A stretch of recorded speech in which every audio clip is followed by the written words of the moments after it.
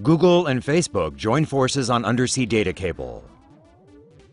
The network of deep-sea Pacific Rim cables that help connect the web and keep it global is about to get bigger, with a little help from Google and Facebook. The deep-sea Pacific Light Cable Network will stretch across the Pacific Ocean between Hong Kong and Los Angeles. The cable will use new fiber optics to transmit large quantities of data, forming the first direct deep-sea cable network between the two cities. Normal fibers transmit data on the C band. The new fibers will send data in both the C and L bands, which developer TE Subcom says effectively doubles the bandwidth available. The cable will be able to handle up to 120 terabits per second. Google says that's enough bandwidth for 80 million concurrent video conferences between Hong Kong and Los Angeles.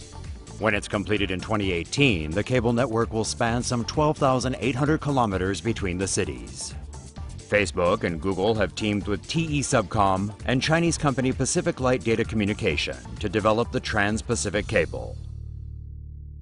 See a story that really should be animated? Suggest stories to TomoNews now.